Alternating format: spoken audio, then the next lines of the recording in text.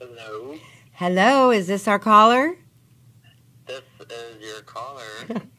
This is Krista Lynn. Thank you for putting your question in. I am excited today to get to look at both of your charts. So tell me about what's going on with this relationship. Is it a past relationship, present? Give us a little bit of a. It's a past relationship. It's my ex-boyfriend. We were together for 5 years, and we haven't been together. What is it, 2019? We haven't been together since, I think our last encounter or our last stab at this relationship was 2015. We've talked on and off since then, but he's completely cut me out of any communication recently, and I don't understand why. I keep dreaming about him. I keep getting these weird, I'm a Scorpio man, and he's a Scorpio. So, I feel like I know when he's thinking about me, Yeah, and I think that people don't realize a lot of times that, again, I was talking earlier about Plutonic relationships. When I look at these two charts together, this was a very Plutonic relationship. I was gonna talk to you about that because this relationship, for the 5 years that we were together, was very obsessive, lots of jealousy, lots of control. It was actually very toxic, but we did love each other. It was almost like a soul connection. Well, like reuniting. Well, you guys will probably notice in your lives, and I would like to see if you guys agree, that we often seem to have very patterns in our relationships. We attract a certain person. We keep having the same person come in our lives.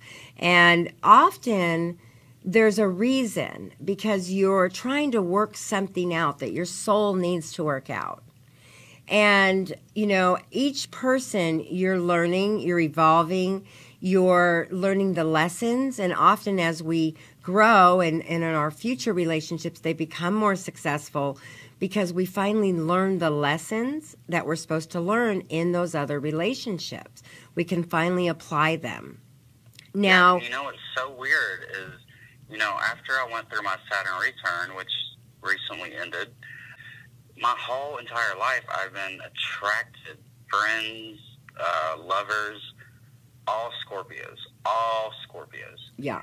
And it's like after the Saturn return, I switched to Taurus. To what? The Taurus. Right. Well, you're opposite. That's interesting. I wanted to see the other side. Right. Well, interestingly enough, in this relationship that I look at, and I'll just give you a little bit of a few thoughts here based on your question, and that is, this is somebody that is in a different generation than you. So it's an older person. Now, last week I talked about Capricorns. You're a Capricorn rising. So it's going to be not uncommon for you to have relationships with older people. Looking at your chart, you're very old soul. You're very connected. And so your relationships will always take on a strong intensity. Also, having a sun in Leo, there's a lot of there's control there. Scorpio, Capricorn, Leo, those are all very controlling signs. Yet, control can be turned into something more positive when everybody trusts each other. Then that passion and control turns into living a life together, that instead of controlling each other, you're dreaming up what your dreams are and making them happen. In this relationship here, we have a strong stellium in Sagittarius. Moon, Mercury, Venus in Sagittarius. So here's someone that you're not going to pin down. You're not going to be able to pin down. Sagittarius can become very aloof. Kind of like you're saying, they just kind of disappear. Also in this chart, we have a Mars in Pisces. Pisces is famous for what we call in our day and age ghosting. They just disappear. Even if you're standing there talking to them, they can be right across from you and they can literally disappear. They're like you're standing next to me, but you're gone. Where are you? Like they can come and like disappear. tune out of a situation and not even say a word. No, they don't give explanations. They don't want to hurt anybody's feelings.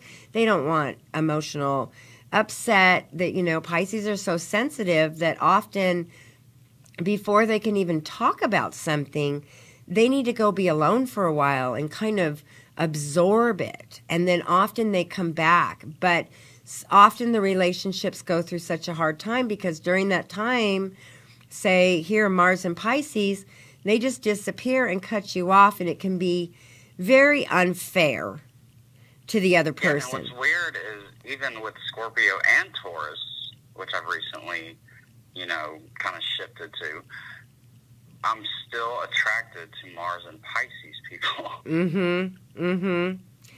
Well, and I'm looking at your chart. You have Pisces in the third house. Third house is your communication, social media, who you like to talk to, what you identify with. So a lot of your friends and there's your relationships have the Neptunian theme. You like, see, the Neptune theme. I have Neptune on my rising.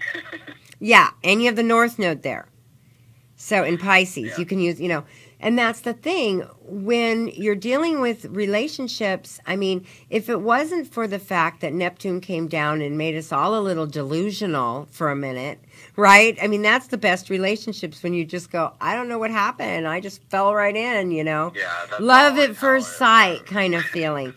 The universe, how it goes. yeah, so you're going to always have those kind of relationships. And you really get a double whammy because you're going to have Plutonic and Neptunian. You know, you've got, when looking at your chart, I see both themes coming out. You know, you're more serious, you're more connected, you are more attached to your relationships. You need to be constantly reassured. You know, again, nothing wrong with any of those things. It's who we are, and a good relationship is going to give you that. Looking at this other relationship, I see the Sun in Scorpio, Moon, Mercury, Venus in Sag, and Mars in Pisces, and Pluto in Libra. Okay, now again, I'm just doing a short answer here. In a reading, I go much deeper into different things. But just looking at the personality profile, here's somebody that is very intense, but at the same time takes off, disappears, acts aloof, and then comes back like what happened and wants to be all connected again. Often this type of relationship can be very emotionally exhausting. You know, somebody who can become, you know, we call them emotional vampires, where they just take from you, but they're not giving back. Of energy out of me. Mm-hmm.